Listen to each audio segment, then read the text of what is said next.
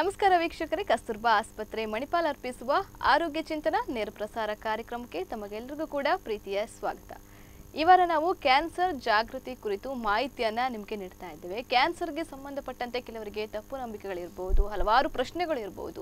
So ನಿಮ್ಮ ಏನೇ ಒಂದು ತಪ್ಪು ನಂಬಿಕೆಗಳಿಗೆ ಒಂದು ಉತ್ತರ ನಮ್ಮ ಕಾರ್ಯಕ್ರಮದಲ್ಲಿ ಇವತ್ತು ಸಿಗ್ತಿದೆ. ಹಾಗೆ ನಿಮ್ಮ ಪ್ರಶ್ನೆಗಳನ್ನು ಕೂಡ ನಮ್ಮ ಕಾರ್ಯಕ್ರಮಕ್ಕೆ ಕರೆ ಮಾಡಿ ಕೇಳಬಹುದು.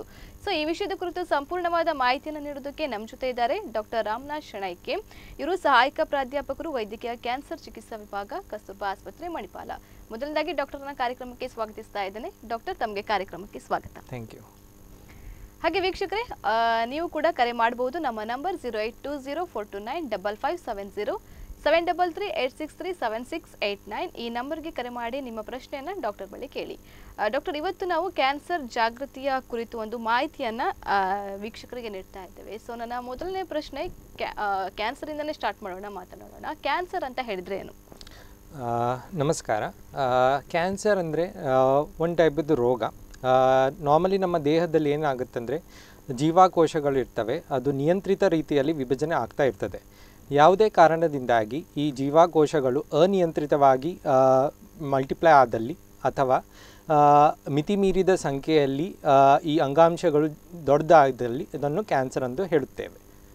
ಓಕೆ, ಇದನ್ನ ಕ್ಯಾನ್ಸರ್ ಅಂತ ಹೇಳ್ತೀವಿ. ಹಾಗೆ ಡಾಕ್ಟರ್, ನಮ್ಮ ದೇಶದಲ್ಲಿ ಈಗ ಯಾವ ಯಾವ ಕ್ಯಾನ್ಸರ್ ಎಷ್ಟು ಕಾಮನ್ ಆಗಿದೆ? ಫಿಮೇಲ್ಸ್ ಅಲ್ಲಿ ಆಗಿರ್ಬೋದು, ಮೇಲ್ಸ್ ಅಲ್ಲಿ ಆಗಿರ್ಬೋದು. ಸೊ ಇದ್ರ ಬಗ್ಗೆ ಹೇಳ್ಬೋದಾ? ಸೊ ಇದನ್ನು ಗ್ಲೋಬೋಕಾನ್ ಅಂತ ಸರ್ವೆ ಮಾಡ್ತಾರೆ. ಅದು ಜಗತ್ತಿನಲ್ಲಿ ಈ ಸರ್ವೆ ಮಾಡ್ತಾ ಇರೋದು ಒಂದು ಯೂನಿಟ್. ಸೊ ಜಗತ್ತಿನಲ್ಲಿ ಮೋಸ್ಟ್ ಕಾಮನ್ ಕ್ಯಾನ್ಸರ್ ಗಂಡಸರಲ್ಲಿ ಬರೋದು ಲಂಗ್ ಕ್ಯಾನ್ಸರ್ ಮತ್ತು ಹೆಂಗಸರಲ್ಲಿರೋದು ಬ್ರೆಸ್ಟ್ ಕ್ಯಾನ್ಸರ್. ಸೊ ನಮ್ಮ ಇಂಡಿಯಾದಲ್ಲಿ ಸರ್ವೆ ಮಾಡಿದಾಗ ಏನು ಪತ್ತೆ ಆಗಿದೆ ಅಂದರೆ, ಸ್ಟಾರ್ಟಿಂಗಲ್ಲಿ ಏನಾಗ್ತಿತ್ತು ಅಂದರೆ, ಈಗ ಗಂಡಸರಲ್ಲಿ ಏನು ಕಾಣ್ತಾ ಇದ್ದರೆ, ಇದು ತಂಬಾಕು ಗುಟ್ಕಾ ತಿನ್ನೋದರಿಂದ ಅತಿಯಾಗಿ ಹೆಡ್ ಆ್ಯಂಡ್ ನೆಕ್ ಕ್ಯಾನ್ಸರ್ಸ್ಗಳು ಇದ್ದವು. ಈಗ ಸ್ಲೋಲಿ ಆಗಿ ಲಂಗ್ ಕ್ಯಾನ್ಸರ್ ಕೂಡ ಈಗ ಮೊದಲನೇ ಸ್ಥಾನ ಆಗ್ತಾ ಇದೆ ನಮ್ಮ ದೇಶದಲ್ಲಿ. ಹೆಂಗಸರಲ್ಲಿ ಜಗತ್ತಿನಲ್ಲಿದ್ದಾಗೆ breast cancer most common cancer in India.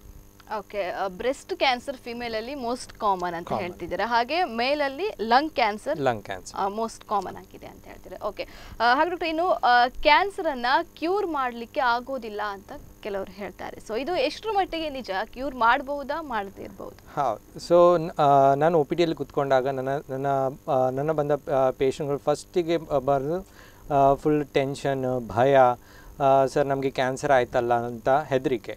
So ಈ ಕಾರ್ಯಕ್ರಮದ ಮೂಲಕ ನಾನು ಏನು ತಿಳಿಸ್ಬೇಕಂತ ಇದ್ದೇನೆಂದರೆ, ಕ್ಯಾನ್ಸರ್ ಅಂತ ಹೇಳಿದ ತಕ್ಷಣ ಗಾಬರಿ ಪಡೋದು ಅವಶ್ಯಕತೆ ಇಲ್ಲ. ಕ್ಯಾನ್ಸರ್ಗಳಲ್ಲಿ ಬೇರೆ ಬೇರೆ ಥರದ ಟೈಪ್ಸ್ಗಳಿರ್ತದೆ, ಸ್ಟೇಜಿಂಗ್ ಬೇರೆ ಇರ್ತದೆ. ಸೊ ಕ್ಯಾನ್ಸರ್ಗಳಲ್ಲಿ ಫಸ್ಟ್ ಸ್ಟೇಜಿದ್ದು ನಾವು ಬೇಗ ಪತ್ತೆ ಹಚ್ಚಿದ ಕ್ಯಾನ್ಸರನ್ನು ಫಸ್ಟ್ ಸ್ಟೇಜ್ ಅಂತ ಹೇಳ್ತೇವೆ. 4ನೇ ಸ್ಟೇಜಿದ್ದು ಕ್ಯಾನ್ಸರ್ ಅಂದರೆ ಅಡ್ವಾನ್ಸ್ ಸ್ಟೇಜ್ ಅಂತ ಹೇಳ್ತೇವೆ. ಸೊ ಫಸ್ಟ್ ಸ್ಟೇಜ್ ಇದ್ದದ್ದು ಕ್ಯಾನ್ಸರನ್ನು ಈಗ ನಮ್ಮ ಬಳಿ so many medicines are available. ಅದರಿಂದ ಕಂಪ್ಲೀಟ್ ಗುಣ ಮಾಡಲಿಕ್ಕೆ ಆಗ್ತದೆ. Even second stage, third stage ತನಕ ಕ್ಯಾನ್ಸರ್ಗಳನ್ನು ನಾವು ಆದಷ್ಟು ಗುಣ ಮಾಡಲಿಕ್ಕೆ ಆಗುತ್ತೆ. 4th ಸ್ಟೇಜದ್ದು ಕ್ಯಾನ್ಸರ್ ಇದ್ದರೂ ಕೂಡ ಕೆಲವು ಟೈಪಿದ್ದು ಕ್ಯಾನ್ಸರಲ್ಲಿ ನಾವು ಡೆಫಿನೆಟ್ಲಿ ಗುಣ ಮಾಡಲಿಕ್ಕೆ ಆಗುತ್ತೆ.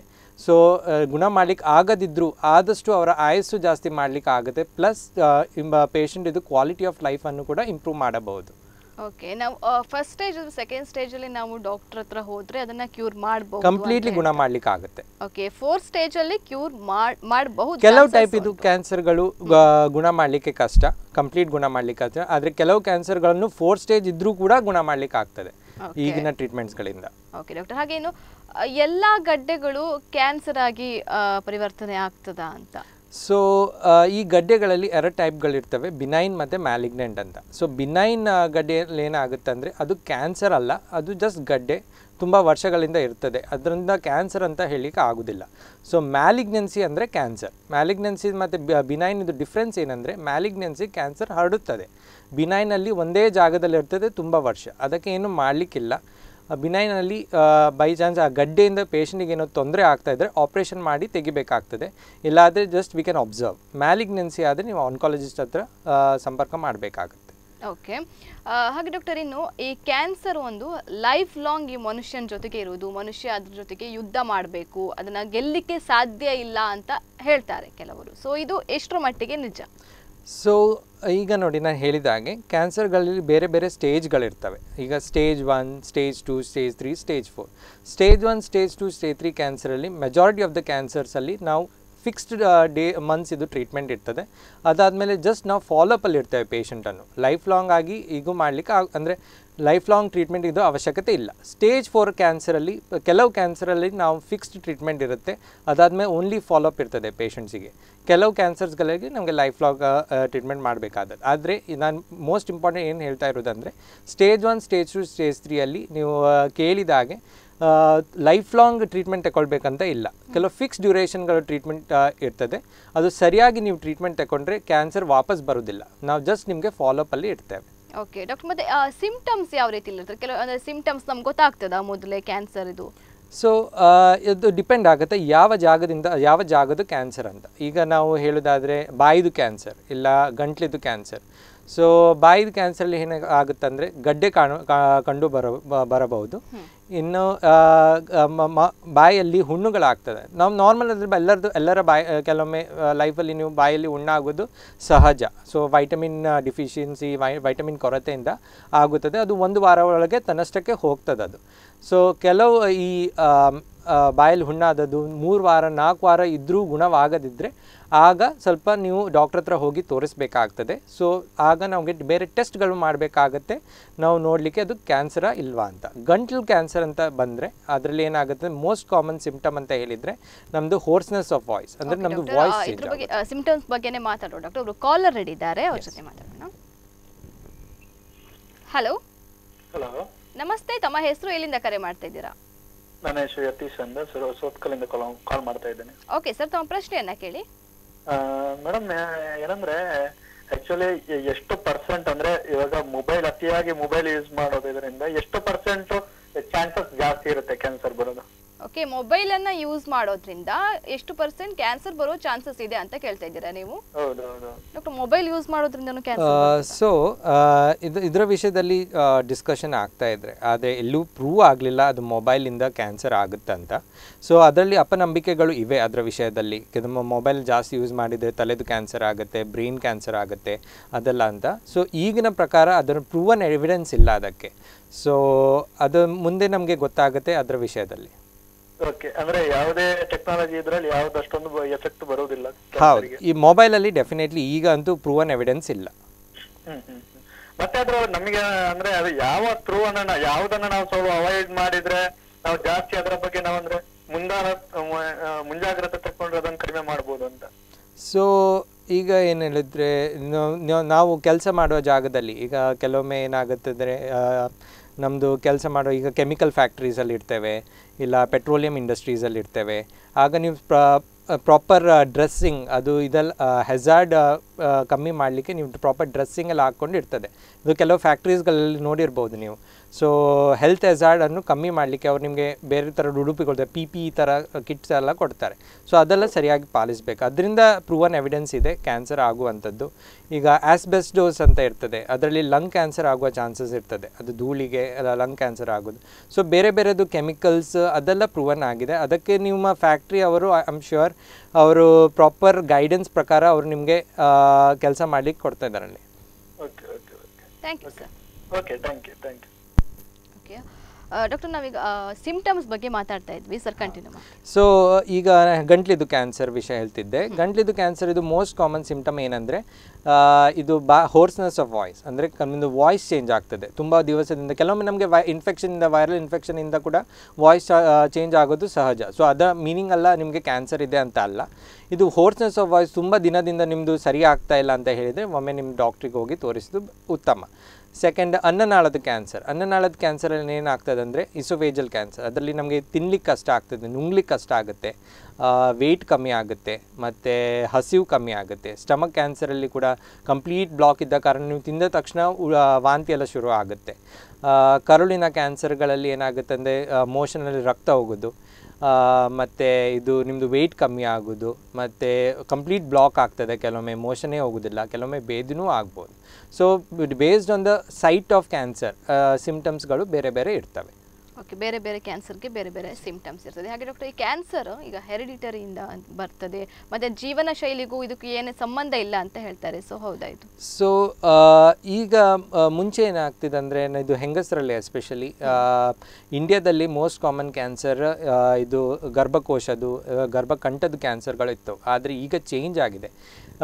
ಈಗೇನಾಗಿದೆ, ಬ್ರೆಸ್ಟ್ ಕ್ಯಾನ್ಸರ್ ಮೋಸ್ಟ್ ಕಾಮನ್ ಆಗಿದೆ ಇಂಡಿಯಾದಲ್ಲಿ. ಮೋಸ್ಟ್ ಕಾಮನ್ ರೀಸನ್ ಏನಂದರೆ ನಮ್ಮ ಜೀವನ ಶೈಲಿ ಅಂದರೆ ನಮ್ಮ ಒಬಿಸಿಟಿ ಜಾಸ್ತಿ ಆಗಿದೆ. ನಮ್ಮದು ಡ್ರಿಂಕ್ಸ್ ಅದು ಜಾಸ್ತಿ ಆಗ್ತದೆ, ಎಕ್ಸಸೈಸ್ ಕಮ್ಮಿ ಆಗ್ತಾ ಇದೆ. ಪ್ಲಸ್ ಈಗ ಜೀವನ ಶೈಲಿ ಚೇಂಜಸ್ಸಿಂದ ಏನಾಗ್ತಾ ಇದೆ ಅಂದರೆ, ಹೆಂಗಸರಲ್ಲಿ ಮದುವೆ ಸ್ವಲ್ಪ ಲೇಟಾಗಿ ಆಗ್ತದೆ, ಮಕ್ಕಳು ಲೇಟ್ ಆಗ್ತದೆ. ಅದರಿಂದ ಏನಾಗ್ತದೆ ಅಂದರೆ, ಇದು ನಾರ್ಮಲಿ ನಾವು ಬ್ರೆಸ್ಟ್ ಕ್ಯಾನ್ಸರಲ್ಲಿ ಪ್ರೊಟೆಕ್ಟಿವ್ ಫ್ಯಾಕ್ಟರ್ ಏನಂತ ಹೇಳಿದರೆ, ಈಗ ಹೆಂಗಸರಲ್ಲಿ ಮಕ್ಕಳಾಗೋದು, ಇಲ್ಲ ಗರ್ಭಾವಸ್ಥೆ, ಇಲ್ಲ lactation, all these are protective against breast cancer. So late ಮದುವೆ ಆದ ಕಾರಣ, ಮಕ್ಕಳು ಲೇಟ್ ಆದ ಕಾರಣ, ಇದೆಲ್ಲ one of the risk factors for breast cancer. So obesity is also one of the risk factor for breast cancer. ಯಾಕೆಂದರೆ ಒಬಿಸಿಟಿಯಲ್ಲಿ ನಮ್ಮ ಬಾಡಿಯಲ್ಲಿ ಫ್ಯಾಟ್ ಜಾಸ್ತಿ ಆದ ಕಾರಣ ಏನಾಗ್ತದೆ ಅಂದರೆ, ಈಸ್ಟ್ರೋಜನ್ ಲೆವೆಲ್ ಜಾಸ್ತಿ ಆಗುತ್ತೆ. ಈಸ್ಟ್ರೋಜನ್ ಒಂದು ಹಾರ್ಮೋನು ಹೆಂಗಸರಲ್ಲಿ ಇರೋದು. ಅದರಿಂದ ಏನಾಗುತ್ತೆ ಅಂದರೆ, ಈಸ್ಟ್ರೋಜನ್ ಜಾಸ್ತಿ ಆದ ಕಾರಣ it is one of the risk factor for developing breast cancer. So doctor, smoke ಮಾಡೋದ್ರಿಂದ ಕ್ಯಾನ್ಸರ್ ಬರ್ತದಾ? ಸ್ಮೋಕ್ ಮಾಡಿದ್ರೆ ಡೆಫಿನೆಟ್ಲಿ ಕ್ಯಾನ್ಸರ್ ಬರ್ತದೆ, ಆ್ಯಂಡ್ ಇಟ್ ಈಸ್ ಪ್ರೂವನ್. ನಾನು ಇವತ್ತು ಹೇಳಬೇಕಂತೂ ಅಲ್ಲ. ಸೊ ತುಂಬ ಇದು ಸ್ಮೋಕಿಂಗಿಂದ ಏನಾಗ್ತದೆ ಅಂತ, ಬಾಯಿ, ಗಂಟ್ಲು, ಅನ್ನನಾಳ ತುಂಬ ಜಾಗದಲ್ಲಿ ಸ್ಮೋಕಿಂಗಿಂದ ಕ್ಯಾನ್ಸರ್ ಆಗ್ತದೆ. So smoking should be completely avoided. ಅದರಲ್ಲಿ ಸ್ವಲ್ಪ ಸ್ಮೋಕ್ ಮಾಡೋದು, ಜಾಸ್ತಿ ಸ್ಮೋಕ್ ಮಾಡೋದು ಅಂತ ಇಲ್ಲ. Smoking it self is a risk factor for cancer, so there should be no doubt we should avoid smoking.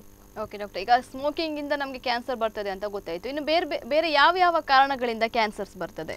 So ಮದ್ಯಪಾನ, ನನ್ನ ರಿಲೇಟಿವ್ಸ್ ಎಲ್ಲ ಬಂದು ಕೇಳ್ತಾರೆ, ಇದು ಸ್ವಲ್ಪ ಆಲ್ಕೋಹಾಲ್ ಕುಡಿದ್ರೆ ಸಾಕು, ಏನಾಗೋದಿಲ್ವಾ, ಅದಕ್ಕೇನು ಕಟ್ ಆಫ್ ಇದೆಯಾ, ಅದು ಹಾಗೆ ಕೇಳ್ತಾರೆ. ಅದು ಕಂಪ್ಲೀಟ್ಲಿ ತಪ್ಪು. ಆಲ್ಕೋಹಾಲಲ್ಲಿ ಇಷ್ಟು ತನಕ ಇದು ಕಟ್ ಆಫ್ ಅಂತ ಇಲ್ಲ. ಮದ್ಯಪಾನದಿಂದ ನಿಯರ್ಲಿ 12 ಸೈಟ್ಸ್ ಅಂದರೆ ಬಾಡಿಯಲ್ಲಿ 12 ಜಾಗದಲ್ಲಿ ಕ್ಯಾನ್ಸರ್ ಆಗುವ ರಿಸ್ಕ್ ಫ್ಯಾಕ್ಟರ್ ಇರ್ತದೆ. ಸೊ ಮದ್ಯಪಾನನೂ ಕಂಪ್ಲೀಟ್ ಆಗಿ ಅವಾಯ್ಡ್ ಮಾಡಬೇಕಾಗ್ತದೆ. ಓಕೆ, ಹೆಚ್ಚಾಗಿ ಈಗ ಕ್ಯಾನ್ಸರ್ ಬರುವಂತದ್ದು ಮದ್ಯಪಾನ ಮತ್ತೆ ಧೂಮಪಾನ ಮಾಡೋದು ಮತ್ತು ತಂಬಾಕು ಮತ್ತೆ ಗುಟ್ಕಾ ತಿನ್ನೋದು. ಓಕೆ, ಗುಟ್ಕಾ ಅಂದ್ರೆ ಎಷ್ಟು ಪರ್ಸೆಂಟೇಜ್ ಜಾಸ್ತಿ ಇರ್ತದೆ ಡಾಕ್ಟರ್ ಇವಿಷ್ಟು ಅಂದ್ರೆ ಸೇವನೆ ಮಾಡೋದ್ರಿಂದ ಬರುವಂತ? ಸೊ ಇದು ಧೂಮ್ರಪಾನ ಮತ್ತೆ ಲಂಗ್ ಕ್ಯಾನ್ಸರ್. ಧೂಮ್ರಪಾನ ಮೋಸ್ಟ್ ಕಾಮನ್ ಇದಂದರೆ ಬಾಯಿದು, ಗಂಟ್ಲಿದ್ದು ಮತ್ತು ಲಂಗ್ ಕ್ಯಾನ್ಸರ್ ಇದು. ಸೊ ಅದು lung cancer around 20 to 30% risk ಜಾಸ್ತಿ ಇರ್ತದೆ ಸ್ಮೋಕಿಂಗ್ ಮಾಡಿದ್ರಲ್ಲಿ. ಮತ್ತು ಗಂಟ್ಲದ್ದು ಕೂಡ 20 to 30% ಚಾನ್ಸ್ ಜಾಸ್ತಿ ಇರ್ತದೆ ಕ್ಯಾನ್ಸರ್ ಆಗೋದ್ರಲ್ಲಿ. ಸೊ ಧೂಮ್ರಪಾನನೂ ಕಂಪ್ಲೀಟ್ ಅವಾಯ್ಡ್ ಮಾಡಬೇಕಾಗತ್ತೆ. ಆಲ್ಕೋಹಾಲಲ್ಲಿ ಕೂಡ ಪರ್ಸೆಂಟೇಜ್ ಅಂತ ಅಲ್ಲ, ಅರೌಂಡ್ ಹೇಳ್ಬೋದು 30-40% ಜಾಸ್ತಿ ಚಾನ್ಸ್ ಇರ್ತದೆ compared to the person who is not drinking alcohol. Okay doctor, ಕೆಲವರು ಚಿಕ್ಕ ವಯಸ್ಸಿನಿಂದನೇ ತಂಬಾಕು ಸೇವನೆ ಆಗಿರ್ಬೋದು, ಸ್ಮೋಕಿಂಗ್ ಹ್ಯಾಬಿಟ್ ಇರ್ತದೆ. ಸೊ ಅವರಿಗೆ ಸ್ವಲ್ಪ ವರ್ಷಗಳ ನಂತರ ಓಕೆ ಇದರಿಂದ ನನಗೆ ಎಫೆಕ್ಟ್ ಆಗ್ತಿದೆ ಅಂದರೆ ಹೆಲ್ತ್ಗೆ ಏನಾದರೂ ಪರಿಣಾಮ ಬೀರ್ತದೆ ಅಂತ ಸ್ಟಾಪ್ ಮಾಡ್ತಾರೆ. ಸೊ ಮತ್ತೆ ಅವರಿಗೆ ಕ್ಯಾನ್ಸರ್ ಅಟ್ಯಾಕ್ ಹೋಗುವಂಥ ಚಾನ್ಸ್ ಇಲ್ಲ. ಸೊ ಧೂಮ್ರಪಾನದಲ್ಲಿ ಏನು ಕಂಡು ಬಂದಿದೆ ಅಂದರೆ, ಇಫ್ ದ ತುಂಬ ವರ್ಷದಿಂದ ಸ್ಮೋಕ್ ಮಾಡುವರ ಒಬ್ಬ ಅವನು ಮನಸ್ಸು ಮಾಡಿ ಸ್ಟಾಪ್ ಮಾಡಿದರೆ ಅದು ಬಾಡಿ ಆಟೋಮ್ಯಾಟಿಕ್ ಆಗಿ ಡ್ಯಾಮೇಜ್ ಆದದನ್ನು ಸರಿಪಡಿಸ್ತದೆ. ಸೊ ಅದರಿಂದ ಕ್ಯಾನ್ಸರ್ ಆಗೋದು ರಿಸ್ಕ್ ತುಂಬ ಕಮ್ಮಿ ಆಗುತ್ತೆ. So it is up to the person, ಅಂದರೆ ಸ್ಮೋಕರ್ ಇಫ್ ಈ ಡಿಸೈಡ್ಸ್. ಈ ಕಾರ್ಯಕ್ರಮದ ಮೂಲಕ ಏನು ಹೇಳ್ತಾ ಇರೋದಂದರೆ, ಇಫ್ ಈ quit smoking still there is chance that he might not develop cancer in future. Okay doctor, ಹಾಗೆ ಒಬ್ಬರು ಕಾಲರ್ ಇದ್ದಾರೆ, ಅವ್ರ ಜೊತೆ ಮಾತಾಡೋಣ. ಹಲೋ ಹಲೋ ಹಲೋ, ನಮಸ್ತೆ. ತಮ್ಮ ಹೆಸರು, ಎಲ್ಲಿಂದ ಕರೆ ಮಾಡ್ತಾ ಇದ್ದೀರಾ ಸರ್? ಕೇಳಿಸ್ತಾ ಇಲ್ಲ, ಇನ್ನೊಮ್ಮೆ ಹೇಳಿ. ಓಕೆ, ಗೊತ್ತಾಯ್ತು ಸರ್, ಪ್ರಶ್ನೆಯನ್ನ ಕೇಳಿ. ಪ್ರಶ್ನೆ ಅಂದ್ರೆ, ನಮ್ದು ಸ್ವಲ್ಪ ಆರೋಗ್ಯದ ಸಮಸ್ಯೆ ಹೋಗುವಾಗ ನಿಮ್ಗೆ ಬ್ಲಡ್ ಕ್ಯಾನ್ಸರ್ ಇದೆ ಅಂತ ಹೇಳಿದ್ರು. ಓಕೆ, ಅದಕ್ಕೆ ಸರಿಯಾದ ಟ್ರೀಟ್ಮೆಂಟ್ ಏನಂತ ಹೇಳಿಲ್ಲ. ಹಾಗೆ ಒಂದು ಆ ವಿಷಯದಲ್ಲಿ ಕೇಳುವ ಅಂತ. Blood cancer? ಹೌದೌದು. ಓಕೆ ಡಾಕ್ಟರ್, ಬ್ಲಡ್ ಕ್ಯಾನ್ಸರ್ ಬಗ್ಗೆ ಕೇಳ್ತಾ ನಮಸ್ಕಾರ. ಸೊ ಬ್ಲಡ್ ಕ್ಯಾನ್ಸರಲ್ಲಿ ಬೇರೆ ಬೇರೆ ಟೈಪ್ ಇದು blood ಕ್ಯಾನ್ಸರ್ಗಳಿರ್ತವೆ. So it can be leukaemia, it can be lymphoma, it can be multiple myeloma. So ಏನು ಈಗ ಐ ಡೋಂಟ್ ನೋ, ನನಗೆ ಅದು ರಿಪೋರ್ಟ್ಸ್ ಎಲ್ಲ ನೋಡಬೇಕಾಗ್ತದೆ. ಸೊ ಈ 3 ಟೈಪಲ್ಲಿ lymphoma is one of the best. ಅಂದರೆ ಈ ನಾನು ಹೇಳಿದ್ದು ಮೊದಲು ಸ್ಟಾರ್ಟಿಂಗಲ್ಲಿ ಕೂಡ ಹೇಳಿದ್ದೆ, ಇವನ್ 4ನೇ ಸ್ಟೇಜ್ ಇದು ಕ್ಯಾನ್ಸರಲ್ಲಿ ಗುಣ ಮಾಡಲಿಕ್ಕೆ ಆಗ್ತದೆ. So lymphoma is one of those cancer wear 4ನೇ ಸ್ಟೇಜದು ಕಾಯಿಲೆ ಇದ್ದರೂ ಕೂಡ ಕಂಪ್ಲೀಟಾಗಿ ಗುಣ ಮಾಡ್ಬೋದು. ಅಂದರೆ 100 ಮಂದಿಯಲ್ಲಿ 4ನೇ ಸ್ಟೇಜದು ಕ್ಯಾನ್ಸರ್ ಇದ್ದರೆ 70 ಮಂದಿ complete ಗುಣರಾಗ್ತಾರೆ. So that is one of the biggest thing. So ಲ್ಯುಕೀಮಿಯಾಸ್ plus multiple ಮೈಲೋಮಲ್ಲೂ treatments available ಇದೆ. ಅದನ್ನು ನಾವು ಕೀಮೋಥೆರಪಿ ಅಂತ ಹೇಳ್ತೇವೆ. ಸೊ ಅವರು ಏನಾದರೂ ಇದ್ದರೂ ಗಾಬರಿ ಪಡುವಂಥದ್ದಿಲ್ಲ. ಯಾಕೆಂದರೆ ಫಸ್ಟಿಗೆ ನಮಗೆ ಯಾವ ಟೈಪ್ ಇದು ಅಂತ ನೋಡಬೇಕು, ಅದಾದಮೇಲೆ ನಮಗೆ ಟ್ರೀಟ್ಮೆಂಟ್ ಕೊಡ್ಬೋದು. ಸೊ ದಿ ಎಂಡ್ ಏನು ಹೇಳೋದಂದರೆ ಎಲ್ಲ ಬ್ಲಡ್ ಕ್ಯಾನ್ಸರ್ಗಳಿಗೂ ಟ್ರೀಟ್ಮೆಂಟ್ ಅವೈಲೇಬಲ್ ಇದೆ. ಹೌದಾ ಡಾಕ್ಟರ್? ಹೌದು. ಡಾಕ್ಯುಮೆಂಟ್ಸ್ ಇಟ್ಕೊಂಡು ಬರ್ತೀವಿ ನಾವು. Okay okay. ನಮಸ್ಕಾರ. ನಮಸ್ಕಾರ. ನಮಸ್ಕಾರ. ಓಕೆ ಡಾಕ್ಟರ್, ಇನ್ನು ಕೆಲವೊಂದು ದಪ್ಪ ಇರುವವರಿಗೆ ಮಾತ್ರ ಕ್ಯಾನ್ಸರ್ ಬರ್ತದೆ, ಸೊ ಅವರು ಎಕ್ಸಸೈಸ್ ಮಾಡಬೇಕಾಗ್ತದೆ ಅಂತ ಹೇಳ್ತಾರೆ. ಸೊ ಹೌದಾ, ದಪ್ಪ ಇರುವವರಿಗೆ ಹೆಚ್ಚಾಗಿ ಕ್ಯಾನ್ಸರ್ ಬರ್ತದೆ? ಸೊ ಅದು ಆ್ಯಕ್ಚುಲಿ ಅಪನಂಬಿಕೆ. ಏನಂದರೆ ದಪ್ಪ ಇದ್ದವ್ರು ಮಾತ್ರ ಕ್ಯಾನ್ಸರ್ ಆಗೋದಂತ ಇದು ಎಲ್ಲೂ ಪ್ರೂವ್ ಆಗಲಿಲ್ಲ. ಯಾರಿಗೂ ಬರ್ಬೋದು, ಈವನ್ ಸಪುರ ಇದ್ದವ್ರಿಗೆ ಕೂಡ ಕ್ಯಾನ್ಸರ್ ಬರ್ಬೋದು. ಸೊ ಏನು ಹೇಳೋದಾದರೆ ಒಬಿಸಿಟಿ ಇರಲಿ, ಅಂದರೆ ಒಬೀಸ್ ಪರ್ಸನ್ ಇರಲಿ ಇಲ್ಲ ಲೀನ್ ಫೆಲೋ ಇರಲಿ, ಅವರು ಎಕ್ಸಸೈಸ್ ಮಾಡಲೇಬೇಕು. ದಿನಕ್ಕೆ ಅಟ್ಲೀಸ್ಟ್ 30 ನಿಮಿಷ ಎಕ್ಸಸೈಸ್ ಮಾಡಬೇಕಾಗುತ್ತೆ. 2 ಸಲ ಬೆಳಿಗ್ಗೆ ಸಂಜೆ ಮಾಡ್ಬೋದು exercise can be anything, jogging ಇರ್ಬೋದು, ಸ್ವಿಮ್ಮಿಂಗ್ ಇರ್ಬೋದು. ಆದರೆ 30 ನಿಮಿಷ ಎಕ್ಸಸೈಸ್ ಮಾಡಿದರೆ ರಿಸ್ಕ್ ಆಫ್ ಕ್ಯಾನ್ಸರ್ ಸ್ವಲ್ಪ ಕಮ್ಮಿ ಆಗುತ್ತೆ. ಓಕೆ, ಎಕ್ಸಸೈಸ್ ಈಗ ಎಲ್ರಿಗೂ ಕೂಡ ಅವಶ್ಯಕತೆ ಇರ್ತದೆ. ಎಲ್ಲರೂ ಮಾಡಬೇಕು. ಓಕೆ, ಒಂದು ಎಷ್ಟು ನಿಮಿಷ, ದಿನದಲ್ಲಿ ಎಷ್ಟು ನಿಮಿಷಗಳ ಕಾಲ ನಾವು ಎಕ್ಸಸೈಸ್ ಮಾಡಬೇಕಾಗ್ತದೆ? ಸೊ ಗೈಡ್ಲೈನ್ಸ್ ಪ್ರಕಾರ ಏನಂದರೆ ಅಟ್ಲೀಸ್ಟ್ 60 ನಿಮಿಷ ಎಕ್ಸಸೈಸ್ ಮಾಡಬೇಕಾಗತ್ತೆ. ಸೊ ನಾವು ನಾರ್ಮಲಿ ಅಟ್ಲೀಸ್ಟ್ ಈಗ ನಮ್ಮದು ಸ್ಪೀಡ್ ಲೈಫಲ್ಲಿ ನಮಗೆ ಟೈಮ್ ಸಿಗೋದಿಲ್ಲ ಕೆಲವರಿಗೆ. ಸೊ ಏನು ಮಾಡ್ಬೋದು ಅಂದರೆ ಅಟ್ಲೀಸ್ಟ್ 30 ಮಿನಿಟ್ಸ್, ಬೆಳಿಗ್ಗೆ 30 ಮಿನಿಟ್ಸ್ ನೀವು ಮನೆಗೆ ಬಂದಾದಮೇಲೆ ಎಕ್ಸಸೈಸ್ ಮಾಡ್ಬೋದು. ಸೊ ನಾನು ಹೇಳಿದಾಗೆ ಎಕ್ಸಸೈಸ್ ಕ್ಯಾನ್ ಬಿ ಎನಿಥಿಂಗ್. ಅಂದರೆ ಥ್ರೆಡ್ಮಿಲಲ್ಲಿ ಓಡ್ಬೋದು, ಇಲ್ಲ ಜಾಗಿಂಗ್ ಮಾಡ್ಬೋದು, ಇಲ್ಲಾಂದರೆ ಸ್ವಿಮ್ಮಿಂಗ್ ಮಾಡ್ಬೋದು. ಎಲ್ಲ ಟೈಪಿದ ಎಕ್ಸಸೈಸ್ಗಳಿಂದ ಕ್ಯಾನ್ಸರನ್ನು ಕಮ್ಮಿ ಮಾಡಲಿಕ್ಕೆ ಆಗ್ತದೆ. ರಿಸ್ಪೆಕ್ಟ್. ಓಕೆ ಡಾಕ್ಟರ್, ಒಬ್ಬರು ಕಾಲರ್ ರೆಡಿ ಇದ್ದಾರೆ, ಅವ್ರ ಜೊತೆ ಮಾತಾಡೋಣ. ಹಲೋ ಹಲೋ, ನಮಸ್ತೆ. ತಮ್ಮ ಹೆಸರು, ಎಲ್ಲಿಂದ ಕರೆ ಮಾಡ್ತಾ ಇದ್ದೀರಾ? ಹಲೋ ಹಲೋ, ಕೇಳಿಸ್ತಾ ಇದೆ? ತಮ್ಮ ಹೆಸರು ಹೇಳಿ. ಓಕೆ, ಪ್ರಶ್ನೆಯನ್ನ ಕೇಳಿ ಸರ್. ಇದು ಬ್ರೈನ್ ಕ್ಯಾನ್ಸರ್ ಇಂದ ಕೂದಲು ಹೋಗೋದು ಸಹಜನ? ಬ್ರೈನ್ ಕ್ಯಾನ್ಸರ್ ಇಂದ ಕೂದಲು ಹೋಗೋದು ಸಹಜನಾ? ಬ್ರೈನ್ ಕ್ಯಾನ್ಸರ್ ಅಂದ್ರೆ ಕೂದಲು ಹೋಗೋದು ಸಹಜವೇ ಅಂತ. ಸೊ ನಮಸ್ಕಾರ. ಆದರೆ ಬ್ರೈನ್ ಕ್ಯಾನ್ಸರಿಂದ ಹ್ಯಾಸ್ ಸಚ್ ಕೂದಲು ಹೋಗೋದಿಲ್ಲ. ಕೂದಲು ಹೋಗೋದು ನಾರ್ಮಲಿ ನಾವು ಕೊಟ್ಟ ಟ್ರೀಟ್ಮೆಂಟಿಂದ. ಅಂದರೆ ಆಪ್ರೇಷನ್ ಟೈಮಲ್ಲಿ ನಾವು ಕೂದಲು ತೆಗಿತೇವೆ, ಕೀಮೋಥೆರಪಿ ಕೊಡುವಾಗ ಕೂದಲು ಉದುರು ಹೋಗ್ಬೋದು, ರೇಡಿಯೇಷನ್ ಟೈಮಲ್ಲಿ ಹೋಗ್ಬೋದು. ಸೊ ನಾವು ಕೊಟ್ಟ ಟ್ರೀಟ್ಮೆಂಟಿಂದ ಕೂದಲು ಹೋಗೋ ವಿನಃ ಕ್ಯಾನ್ಸರ್ ಆಸ್ ಸಚ್ ಇಂದ ಕೂದಲು ಹೋಗೋದು ಅಸಾಮಾನ್ಯ. ಹಲೋ, ಓಕೆ, ತಮಗೆ ಆನ್ಸರ್ ಸಿಕ್ಕಿದೆ ಅಂತ ತಿಳ್ಕೊಳ್ತಾ ಇದ್ದೀನಿ. ಡಾಕ್ಟರ್, ಇನ್ನು ಕೆಲವರು ಹೇಳ್ತಾರೆ ಕ್ಯಾನ್ಸರನ್ನು ಪ್ರಿವೆಂಟ್ ಮಾಡಲಿಕ್ಕೆ ಕೆಲವೊಂದು ಪರ್ಟಿಕ್ಯುಲರ್ ಆಹಾರವನ್ನು ನಾವು ತಪ್ಪಿಸಬೇಕು ಅಂತ. ಕೆಲವು ನಾನ್ ವೆಜ್ ಆಗಿರ್ಬೋದು, ಬೇರೆ ಯಾವುದಾದ್ರೂ ಆಗಿರ್ಬೋದು. ಸೊ ಇದು ಎಷ್ಟರ ಮಟ್ಟಿಗೆ ನಿಜ ಅಂತ? ಸೊ ಇದು ಒಂದು ಅಪನಂಬಿಕೆ. ಏನಂದರೆ ನನ್ನ ಬಾರಿ ಪೇಷಂಟ್ಸ್ ಬಂದು ಕೇಳ್ತಾರೆ, ನಾನ್ ವೆಜ್ ತಿನ್ನೋದ್ರಿಂದ ಕ್ಯಾನ್ಸರ್ ಆಗ್ತದೆ, ತಿನ್ನೋದ್ರಿಂದ ಜಾಸ್ತಿ ಕ್ಯಾನ್ಸರ್ ಆಗೋ ಚಾನ್ಸ್ ಇರ್ತದಾ ಇಲ್ವಾ ಅಂತ. ಸೊ ನಾನೇನು ಹೇಳಬೇಕಂತ ಇದೇನೆಂದರೆ ಇದು ಮೀಟ್ ಅಂದರೆ ನಾನ್ ವೆಜಿಟೇರಿಯನಲ್ಲಿ ರೆಡ್ ಮೀಟ್ ಅಂತ ಇರ್ತದೆ, ಅಂದರೆ mutton, beef. So these are one of the risk factors for developing ಕರುಳಿನ cancer. So other then that fish ಮತ್ತು ಚಿಕನ್, ಅದರಿಂದ ಇಟ್ ಈಸ್ ನಾಟ್, ಅದರಿಂದ ರಿಸ್ಕ್ ಜಾಸ್ತಿ ಆಗೋದು ಪ್ರೂವನ್ ಇಲ್ಲ ಕ್ಯಾನ್ಸರ್ ಆಗೋದು. ಸೊ ಮೋಸ್ಟ್ ಕಾಮನ್ ಏನಂದರೆ ಜಂಕ್ ಫುಡ್ ತಿಂತಾರೆ. ಅಂದರೆ ಫ್ರೈಸ್ ಮತ್ತು ಬರ್ಗರ್ಸ್ ಅದೆಲ್ಲ ಜಂಕ್ ಫುಡ್ ತಿನ್ನೋದರಿಂದ, ಇಲ್ಲ ರೆಡ್ ಮೀಟ್ ನಾನು ಹೇಳಿದ ಹಾಗೆ ಮಟನ್, ಬೀಫಿಂದ ಕ್ಯಾನ್ಸರ್ ಆಗೋದು ರಿಸ್ಕ್ ಜಾಸ್ತಿ ಇರ್ತದೆ. ಓಕೆ. ಆದ್ರೂ ಕೂಡ ಕೆಲವೊಮ್ಮೆ ತಿನ್ಬೋದಾ ಡಾಕ್ಟರ್ ಒಂದು junk food? Yes, once in a while. Yes.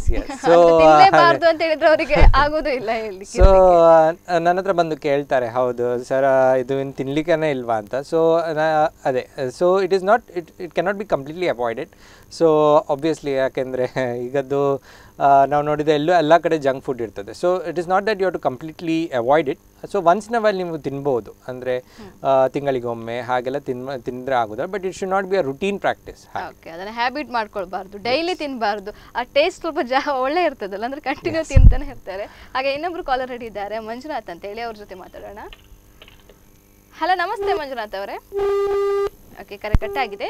ನೀವು ಕೂಡ ನಮ್ಮ ಕಾರ್ಯಕ್ರಮಕ್ಕೆ ಕರೆ ಮಾಡಬಹುದು. ನಮ್ಮ ನಂಬರ್ ಟಿವಿ ಸ್ಕ್ರೀನ್ ಮೇಲೆ ಡಿಸ್ಪ್ಲೇ ಆಗ್ತಾನೆ ಇರ್ತದೆ. ಡಾಕ್ಟರ್, ಹಾಗೆ ಇನ್ನು ಈಗ ಅರ್ಲಿ ಸ್ಟೇಜಲ್ಲಿ ಕ್ಯಾನ್ಸರನ್ನು ಒಂದು ಡಿಟೆಕ್ಟ್ ಮಾಡಲಿಕ್ಕೆ ಆಗೋದಿಲ್ಲ ಅಂತ ಹೇಳ್ತಾರೆ. ಸೊ ಇದು ಕೂಡ ಕೆಲವೊಂದು ಅಪನಂಬಿಕೆನೇ ಏನಂತ ಗೊತ್ತಿಲ್ಲ. ಸೊ ಇದ್ರ ಬಗ್ಗೆ ನೀವು ಹೇಳಬೇಕು. ಸೊ ಈ ಅರ್ಲಿ ಸ್ಟೇಜ್ ಒಂದು ಕ್ಯಾನ್ಸರನ್ನು ಪತ್ತೆ ಹಚ್ಚಲಿಕ್ಕೆ there are so many screening methods ಅಂತ ಇರ್ತವೆ. ಸೊ ಈಗ ಹೆಂಗಸಲ್ಲಿ most common breast cancer. So ಈಗ ಜಗತ್ತಿನಲ್ಲಿ ಎಲ್ಲ ಕಡೆ ಈಗ ಸ್ಕ್ರೀನಿಂಗ್ ಪ್ರೋಗ್ರಾಮ್ ಜಾಸ್ತಿ ಇರೋದು breast ಕ್ಯಾನ್ಸರಲ್ಲಿ. So one of the screening programmes ಏನಂತ ಹೇಳಿದರೆ ಅಮೆರಿಕನ್ ಸೊಸೈಟಿ ಆಫ್ ಸರ್ಜರಿ ಅವರು ಗೈಡ್ಲೈನ್ಸ್ ಕೊಟ್ಟಿದ್ದಾರೆ.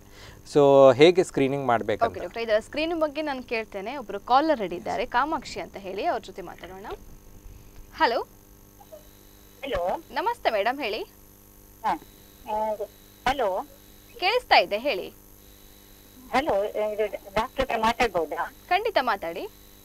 ಓಕೆ. ಹಲೋ, ಹೇಳಿ ಅಮ್ಮ, ಹೇಳಿ. ಹಲೋ ಮ್ಯಾಮ್, ನೀವು ಟಿವಿ ವಾಲ್ಯೂಮನ್ನ ಮ್ಯೂಟ್ ಮಾಡಿ, ಟಿವಿ ವಾಲ್ಯೂಮನ್ನ ಮ್ಯೂಟ್ ಮಾಡಿ ಮಾತಾಡಿ. ಹಲೋ, ಟಿವಿ ವಾಲ್ಯೂಮನ್ನ ಮ್ಯೂಟ್ ಮಾಡಿ ಮಾತಾಡಿ ಮೇಡಮ್. ಓಕೆ. ಹಲೋ, ಕೇಳ್ತಾ ಇದ್ದೆ, ಹೇಳಿ ಕ್ವೆಶ್ಚನ್ ಕೇಳಿ. ಓಕೆ. ಹಲೋ ಮ್ಯಾಮ್, ನಿಮ್ಮ ಕ್ವಶನ್ ಅನ್ನ ಕೇಳಿ, ನಮ್ಗೆ ಕೇಳಿಸ್ತಾ ಇದೆ. ಟಿವಿ ವಾಲ್ಯೂಮನ್ನ ಮ್ಯೂಟ್ ಮಾಡಿ ಮಾತಾಡಿ. ಹಲೋ, ನಮಸ್ಕಾರ ಡಾಕ್ಟ್ರೆ. ನಮಸ್ಕಾರ. ಇದು ಕಿಮೋಥೆರಪಿ ಎಂದರೇನು? ಕಿಮೋಥೆರಪಿ ಎಂದರೆ? ಹೌದಮ್ಮ. ಸೊ ಕೀಮೋಥೆರಪಿ ಅಂತ ಏನೆಂದು ಹೇಳಿದರೆ ಕ್ಯಾನ್ಸರಿಗೆ ಕೊಡುವ ಔಷಧಿಯನ್ನು ಕೀಮೋಥೆರಪಿ ಅಂತ ಹೇಳ್ತೇವೆ. So it can be injection R it can be tablets. So chemotherapy ಅದನ್ನು ಕ್ಯಾನ್ಸರ್ ಕೊಡುವ ಟ್ರೀಟ್ಮೆಂಟನ್ನು ನಾವು ಕೀಮೋಥೆರಪಿ ಅಂತ ಹೇಳೋದಮ್ಮ. ಓಕೆ, ಕರೆ ಮಾಡೋದಕ್ಕೆ ಧನ್ಯವಾದಗಳು. ಹಾಗೆ ವೀಕ್ಷಕರು, ನೀವು ಕರೆ ಮಾಡುವಾಗ ಟಿವಿ ವಾಲ್ಯೂಮನ್ನ ಕಂಪ್ಲೀಟ್ ಆಗಿ ಮ್ಯೂಟ್ ಮಾಡಿ ಮಾತಾಡಿ.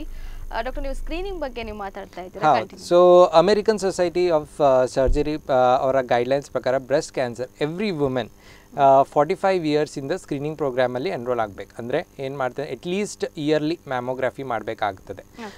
ಮ್ಯಾಮೋಗ್ರಫಿ ಅಂದರೆ ಒನ್ ಟೈಪ್ ಇದು ಎಕ್ಸ್ರೇ ಥರ. ಸೊ ಇಯರ್ಲಿ ಒಂದ್ಸಲ ಮಾಡಿದರೆ ಸಾಕು. ಸೆಕೆಂಡ್, ಅವರು ಸ್ನಾನ ಮಾಡುವಾಗ ಇದೆಲ್ಲ ತನ್ನದೇ ಸ್ತನವನ್ನು ಅವರು ಎಕ್ಸಾಮಿನ್ ಮಾಡಬಹುದು ಗಡ್ಡೆಗೆ.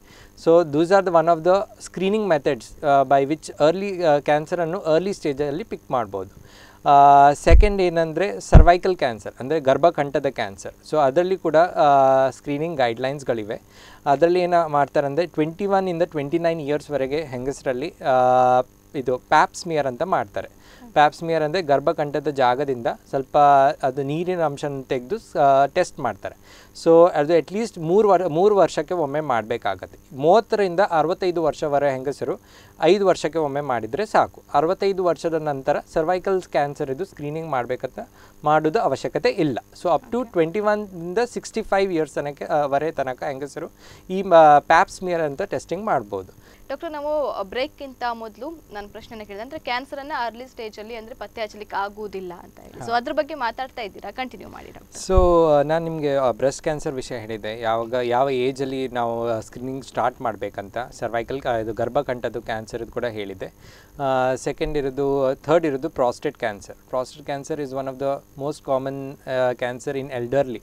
ಅಂದರೆ ಪ್ರಾಯ ಆದಾಗ ಪ್ರಾಸ್ಟೇಟ್ ದೊಡ್ಡದಾಗೋದು, ಪ್ರಾಸ್ಟೇಟ್ನ ಕ್ಯಾನ್ಸರ್ ಆಗೋದು ಸಹಜ. So American society of cancer society guidelines ಪ್ರಕಾರ ಏನು ಬಂದಿದೆ ಅಂದರೆ, ಸೊ ಅಟ್ ಏಜ್ ಆಫ್ 50ಇಂದ ನಾವು at least once in year digital rectal exam ಅಂದರೆ ಕ್ಲಿನಿಕಲ್ ಎಕ್ಸಾಮಿನೇಷನ್ ಮತ್ತು PSA ಟೆಸ್ಟಿಂಗನ್ನು ಮಾಡಬೇಕಾಗತ್ತೆ. PSA ಟೆಸ್ಟಿಂಗ್ ಅಂದರೆ ಪ್ರಾಸ್ಟೇಟ್ ಸ್ಪೆಸಿಫಿಕ್ ಆ್ಯಂಟಿಜನ್. ಅದು ರಕ್ತದ ಟೆಸ್ಟ್. ಅದರಲ್ಲಿ ನಮಗೆ ಅದರ ಲೆವೆಲ್ ಇಂದ ಗೊತ್ತಾಗುತ್ತೆ ಇದು ಕ್ಯಾನ್ಸರ್ ಆಗೋದು ರಿಸ್ಕ್ ಹೇಗಿದೆ. ಜಾಸ್ತಿ ಇದ್ದರೆ ಕ್ಯಾನ್ಸರ್ ಆಗುವ ಸಾಧ್ಯತೆ ಇರ್ತದೆ. ಸೊ ಅಟ್ಲೀಸ್ಟ್ ಅದು 2.5ಕ್ಕಿಂತ ಮೇಲೆ ಇದ್ದರೆ ನಾವು ಮತ್ತೆ ಇದು PSA ಟೆಸ್ಟಿಂಗ್ ಇಯರ್ಲಿ ಮಾಡಬೇಕಾಗತ್ತೆ. ಲೆಸ್ ದೆನ್ 2.5 ಅಂತ ರಿಪೋರ್ಟ್ ಬಂದರೆ ಬ್ಲಡ್ಡಲ್ಲಿ, ಸೊ ಒನ್ಸ್ ಇನ್ 2 years ಮಾಡಿದರೆ ಸಾಕು. ಸೊ ಕೆಲವು ಪ್ರಾಸ್ಟೇಟ್ ಕ್ಯಾನ್ಸರ್ ನಿಮ್ಮ ಫ್ಯಾಮಿಲಿಯಲ್ಲಿ ಅಂದರೆ ನಿಮ್ಮ ಫಸ್ಟ್ ಕಸಿನ್ ಇರ್ಬೋದು, first degree relative, second degree relative ಅಂತ ಹೇಳ್ತೇವೆ, ಅವರಲ್ಲಿ ಪ್ರಾಸ್ಟೇಟ್ ಕ್ಯಾನ್ಸರಲ್ಲಿ ಇದ್ದರೆ ಅಟ್ ಏಜ್ ಆಫ್ 45 ಇಂದಲೇ ಸ್ಕ್ರೀನಿಂಗ್ ಮಾಡಿದರೆ ಉತ್ತಮ. Okay okay doctor. ಹಾಗೆ ರಾಹುಲ್ ಅಂತ ಒಬ್ಬರು ಕಾಲರ್ ಇದ್ದಾರೆ, ಅವ್ರ ಜೊತೆ ಮಾತಾಡೋಣ. ಹಲೋ. ಓಕೆ, ಕರೆ ಕಟ್ಟಾಗಿದೆ. ಇನ್ನು ಏನಿದ್ದೀರಾ, ಬಯಾಪ್ಸಿ ಇಸ್ ಲೈಕ್ ಸರ್ಜರಿಯಾ ಮತ್ತು ಇದು ವೆರಿ ಪೇನ್ಫುಲ್ ಅಂತ ಹೇಳ್ತಾರೆ ಡಾಕ್ಟರ್, ಇದು ಹೌದಾ? ಇದು ಒನ್ ಆಫ್ ದ ಮೋಸ್ಟ್ ಅಂದರೆ ಕಾಮನ್ ಅಪನಂಬಿಕೆ ಇರೋದು ಪೇಷಂಟ್ಸ್ಗಳಲ್ಲಿ. ಸೊ ಬಯಾಪ್ಸಿ ಅಂದರೆ ಸರ್ಜರಿ ಅಲ್ಲ. ಬಯಾಪ್ಸಿ ಅಂತ ಏನಿದ್ರೆ ನಮಗೆ ಕಾಯಿಲೆ ಯಾವುದಂತ ಗೊತ್ತಾಗಲಿಕ್ಕೆ. ಬಯಾಪ್ಸಿ ಅಂದರೆ ಜಸ್ಟ್ ಒಂದು ಅವರು ಸರ್ಜನ್ಸ್ ಅವ್ರು ಮಾಡೋದು ಬಯಾಪ್ಸಿ. ಸೊ ಅವ್ರು ಏನು ಮಾಡ್ತಾರೆ ಅಂದರೆ ಆ ಜಾಗದಿಂದ ಎಲ್ಲಿ ಬಯಾಪ್ಸಿ ಮಾಡ್ತಾರೆ ಆ ಜಾಗದಲ್ಲಿ ಲೋಕಲ್ ಅನಸ್ತೀಶಾ ಕೊಡ್ತಾರೆ. ಆಗ ನಿಮಗೆ ಗೊತ್ತಾಗೋದೇ ಇಲ್ಲ ಬಯಾಪ್ಸಿ ಮಾಡ್ತಾರಾ ಇಲ್ವಾ ಅಂತ. ಸೊ ಅದರಿಂದ ಪೀಸ್ ತೆಗೆದು ಅದು ನಾವು ಟೆಸ್ಟಿಗೆ ಕಳಿಸ್ತೇವೆ. ನಮ್ದು ಅದು ಮೋಸ್ಟ್ ಕಾಮನ್ ಕಾರಣ ಯಾಕೆಂತ ಮಾಡೋದಂದರೆ ಬಯಾಪ್ಸಿ ನಮಗೆ ಯಾವ ಟೈಪಿದು ಕಾಯಿಲೆ ಅಂತ ಗೊತ್ತಾಗುತ್ತೆ. ಈಗ ಕೆಲವೊಮ್ಮೆ ಏನಾಗುತ್ತೆ ಅಂದರೆ ಈಗ ಪ್ರೈಮರಿ ಅಂದರೆ ಮೂಲಭೂತದ ಕ್ಯಾನ್ಸರ್, ಹೊಟ್ಟೆದು ಕ್ಯಾನ್ಸರ್ ಇರ್ಬೋದು. ಆದರೆ ನಿಮ್ಮದು ಇದು ಕುತ್ತಿಗೆಯಲ್ಲಿರ್ತದೆ. ಆಗ ನಾವು ಬಯಾಪ್ಸಿ ಕುತ್ತಿಗೆಯಿಂದ ಮಾಡಿದಾಗ ನಮ್ಗೆ ಗೊತ್ತಾಗಬೇಕು. ಅದರಲ್ಲಿ ಎಕ್ಸ್ಟ್ರಾ ಟೆಸ್ಟ್ ಮಾಡಿ ನಾವು ಪತ್ತೆ ಹಚ್ತೇವೆ ಅದು ಪ್ರೈಮರಿ ಎಲ್ಲಿಂದ ಬರ್ತಾ ಇದೆ ಅಂದರೆ ಹೊಟ್ಟೆದ ಇಲ್ಲ ನಿಮ್ಮದು ಬೀಜದ ಕ್ಯಾನ್ಸರ್ ಅಂತ ಮಾಡಲಿಕ್ಕೆ ನಾವು ಬಯಾಪ್ಸಿ ಮಾಡ್ತಾ ಇರೋದು. So it is definitely not painful. ನಾವು ಎನಸ್ಥೀಶಿಯಾ ಕೊಟ್ಟೇ ಮಾಡೋದು. ಸೊ ಬಯಾಪ್ಸಿಯಿಂದ ಪೇನ್ಫುಲ್ ಆಗೋದು ಒಂದು ಅಪನಂಬಿಕೆ. ಓಕೆ, ಅದು ಕೂಡ ಒಂದು ಅಪನಂಬಿಕೆ ಅಂತ ಹೇಳ್ತಾ ಇದ್ದಾರೆ. ಹಾಗೆ ಕಾಲರ್ ಹಿಡಿದ ಒಬ್ಬರು ಚಂದ್ರ ಅಂತ ಹೇಳಿ, ಅವ್ರ ಜೊತೆ ಮಾತಾಡೋಣ. ಹಲೋ ಹಲೋ, ನಮಸ್ತೆ. ಹಲೋ ಸರ್, ತಮ್ಮ ವಾಯ್ಸ್ ಬ್ರೇಕ್ ಆಗ್ತಾ ಇದೆ. ನೆಟ್ವರ್ಕ್ ಇಲ್ಲ. ಓಕೆ ಓಕೆ, ಈಗ ಹೇಳಿ. ಮಾತನಾಡುದು. ಓಕೆ ಓಕೆ, ಪ್ರಶ್ನೆನ ಕೇಳಿ. ಪ್ರಶ್ನೆ ನಾನು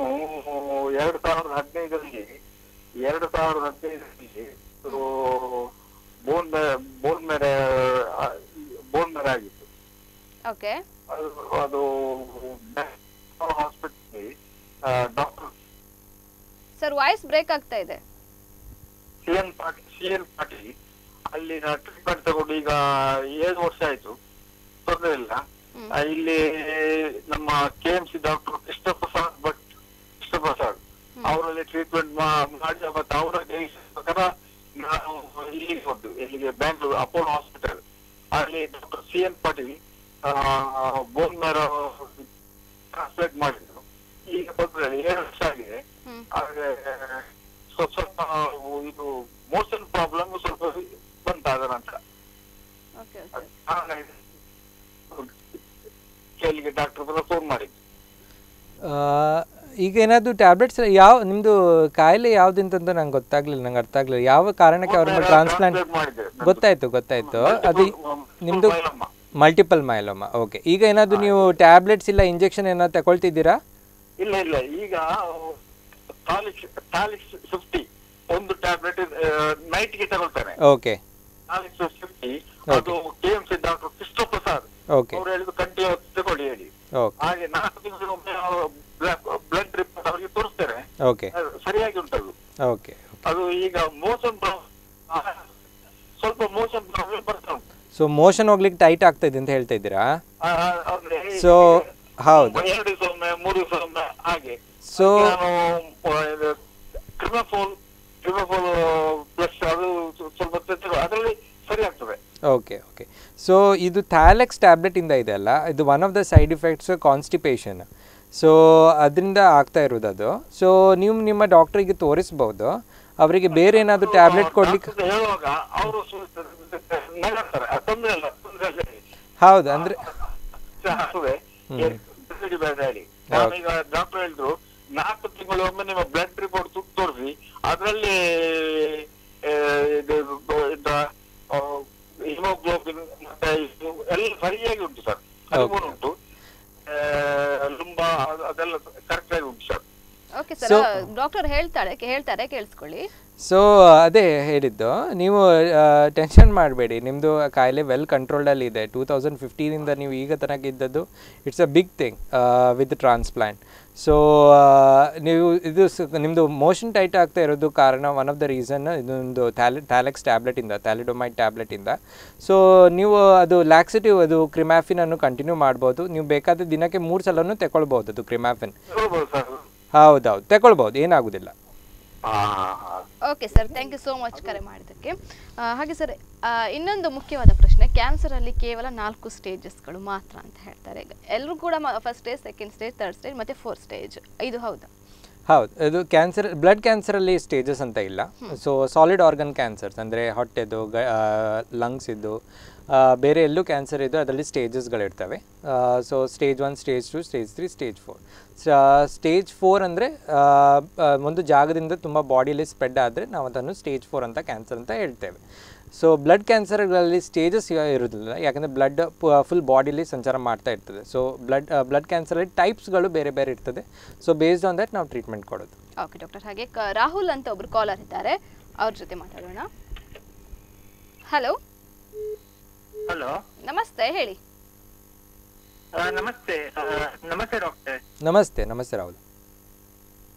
ನಂಗೊಂದು ಕ್ವೆಶನ್ ಇತ್ತು. ಇದು ಕೀಮೋಥೆರಪಿ ಇದು ಲಾಂಗ್ ಟರ್ಮ್ ಸೈಡ್ ಇಫೆಕ್ಟ್ಸ್ ಏನು ಒಂದು, ಮತ್ತೆ ಸೆಕೆಂಡ್ ಕ್ವೆಶನ್ ಏನಂದ್ರೆ, ಇದು ಕೀಮೋಥೆರಪಿ ಸ್ಟಾರ್ಟ್ ಆದ ನಂತರ ಎಷ್ಟು ಆಫನ್ ಆಗಿ ಕೀಮೋಥೆರಪಿ ತಗೋಬೇಕು?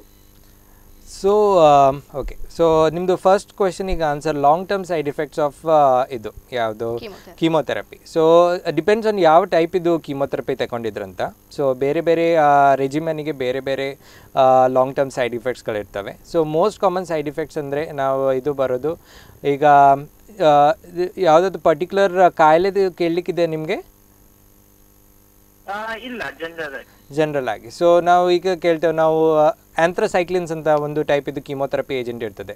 So long term side effects ಏನಿರ್ತದೆ ಅಂದರೆ ಅದರದ್ದು ಹಾರ್ಟಿಗೆ ಎಫೆಕ್ಟ್ ಆಗಲಿಕ್ಕೆ ಚಾನ್ಸ್ ಇರ್ತದೆ. ಸೊ ನಾವು ಫಾಲೋಅಪಲ್ಲಿ ಕರೆಯುವಾಗ once in a year at least ನಾವು ಹಾರ್ಟಿದು ಸ್ಕ್ಯಾನ್ ಮಾಡ್ಕೊಂಡು ನೋಡ್ತೇವೆ ಅದರ ಸೈಡ್ ಎಫೆಕ್ಟ್ ಇದೆಯಾ ಇಲ್ವಾ ಅಂತ. Second long term side effect ಇರೋದು ಮಕ್ಕಳಾಗ್ಲಿಕ್ಕೆ ಕಷ್ಟ ಆಗೋದು. ಸೊ ಅದರಿಂದ ನಾವು ಕೊಟ್ಟ ಕೀಮೋಥೆರಪಿಯಿಂದ ಕೆಲವೊಮ್ಮೆ ಏನಾಗ್ತದೆ ಅಂದರೆ based on different regimen, incidence of sperm count ಕಮ್ಮಿ ಆಗೋದು ಬೇರೆ ಬೇರೆ ರೆಜಿಮೆನಲ್ಲಿ ಬೇರೆ ಬೇರೆ ಇರ್ತದೆ. ಕೆಲವರಲ್ಲಿ 70% ಇರ್ತದೆ, ಕೆಲವರು 90% ಇರ್ತದೆ. ಸೊ ಮಕ್ಕಳಾಗ್ಲಿಕ್ಕೆ ಚಾನ್ಸಸ್ ಕಮ್ಮಿ ಇರ್ತದೆ. ಸೊ ನಾವು ನಾರ್ಮಲಿ ಏನು ಮಾಡ್ತೇವೆ ಅಂತ ಹೇಳಿದರೆ, ಕಮ್ಮಿ ಪ್ರಾಯದ ಯಾರಾದರೂ ಪೇಷಂಟ್ ಇದ್ದರೆ ಸೊ ಅವರದ್ದು ಸ್ಪರ್ಮ್ ನಾವು ಪ್ರಿಸರ್ವ್ ಮಾಡ್ತೇವೆ ಫಸ್ಟಿಗೆ ಟ್ರೀಟ್ಮೆಂಟ್ ಕೊಡುವ ಮುಂಚೆ. ಸೊ ದ್ಯಾಟ್ ಅವರಿಗೆ ಮುಂದೆ ಫ್ಯೂಚರಲ್ಲಿ ಮಕ್ಕಳೇ ಆಗಲಿಕ್ಕೆ ಸುಲಭ ಆಗ್ತದೆ. ಸೊ ಲಾಂಗ್ ಟರ್ಮ್ ಸೈಡ್ ಎಫೆಕ್ಟ್ಸ್ಗಳು ಇದು ಮೋಸ್ಟ್ ಕಾಮನ್. ಮತ್ತು ಕೆಲವಿಂದ ಪ್ಲಾಟಿನಮ್ ಅಂತ ಇರ್ತವೆ, ಅದರಿಂದ ಕಿಡ್ನಿಗಳ ಸೈಡ್ ಎಫೆಕ್ಟ್ ಆಗ್ಬೋದು, ಅಂದರೆ ಕ್ರಿಯಾಟಿನಿನ್ ಸ್ವಲ್ಪ ಪ್ರಾಬ್ಲಮ್ ಆಗ್ಬೋದು. ಸೊ ಬೇರೆ ಬೇರೆ ಕ್ಯಾನ್ಸರ್ ಇದು ಕೀಮೋಥೆರಪಿ ಏಜೆಂಟ್ಸ್ಗಳಿಗೆ ಬೇರೆ ಬೇರೆ ಸೈಡ್ ಎಫೆಕ್ಟ್ಸ್ ಇರ್ತದೆ.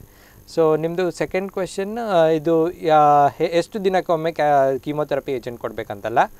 ಸೊ ಅದು based on the dose. So ಕೆಲವು ನಾವು ಕೀಮೋಥೆರಪಿ ಏಜೆಂಟ್ಸ್ಗಳನ್ನು ವಾರಕ್ಕೊಮ್ಮೆ ಕೊಡ್ತೇವೆ, ಕೆಲವೊಮ್ಮೆ 3 ವಾರಕ್ಕೊಮ್ಮೆ ಕೊಡ್ತೇವೆ, ಕೆಲವೊಮ್ಮೆ 4 ವಾರಕ್ಕೊಮ್ಮೆ ಕೊಡ್ತೇವೆ. ಸೊ ಇಟ್ ಡಿಪೆಂಡ್ಸ್ ಆನ್ ಯಾವ ನೀವು ಕೀಮೋಥೆರಪಿ ಕೊಡ್ತಾ ಇದ್ದೀರಂತ. Hello, thank you doctor. Thank you. Okay,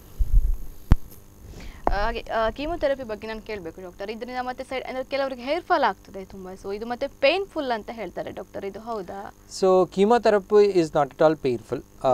ಕೀಮೋಥೆರಪಿಯಿಂದ side effects ಆಗೋದು ಆಗುತ್ತೆ. The most common side effect ಇರೋದು ಕೂದಲು ಹೋಗೋದು, ವಾಂತಿ ಆಗೋದು, ಭೇದಿ ಆಗೋದು, ಕೆಲವೊಮ್ಮೆ ಕೌಂಟ್ಸ್ ಕಮ್ಮಿಯಾಗಿ, ಬಿಳಿ ರಕ್ತ ಕಮ್ಮಿಯಾಗಿ ಜ್ವರ ಬರೋದು, ಇದೆಲ್ಲ most common side effects.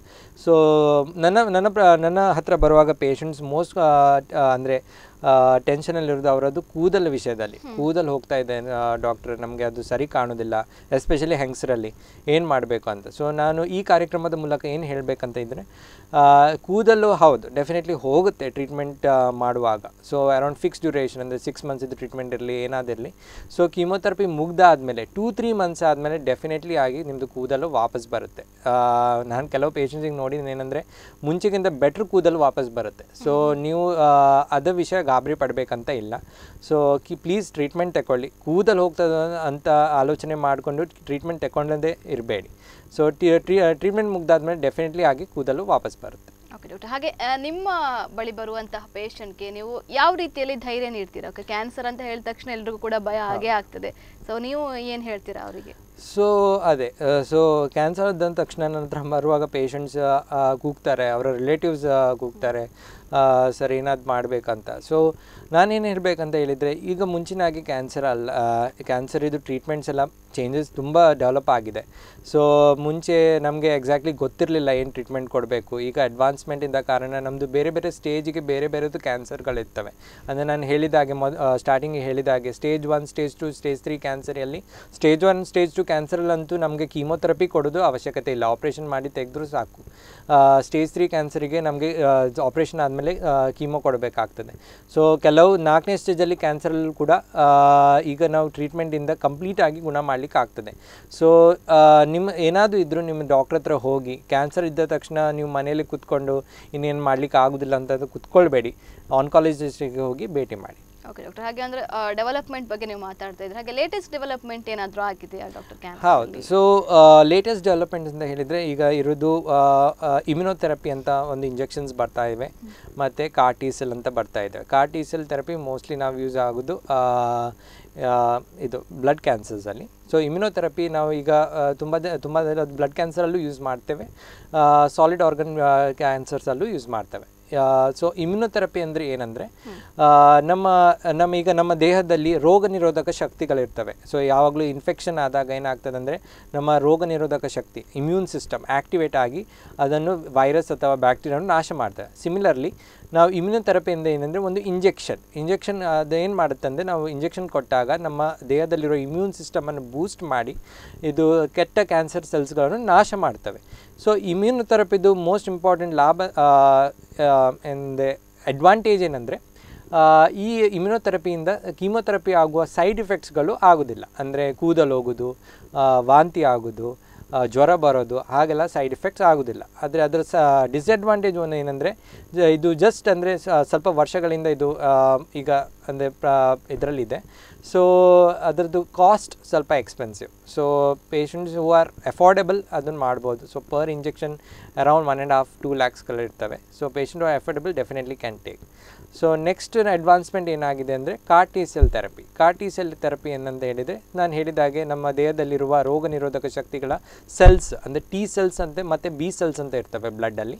So ಅದನ್ನು ನಾವು ಲ್ಯಾಬಲ್ಲಿ ಸ್ವಲ್ಪ ಮಾಡಿಫೈ ಮಾಡಿ ಮತ್ತೆ ಆ ಪೇಷಂಟನ್ನು ಇಂಜೆಕ್ಟ್ ಮಾಡ್ತೇವೆ.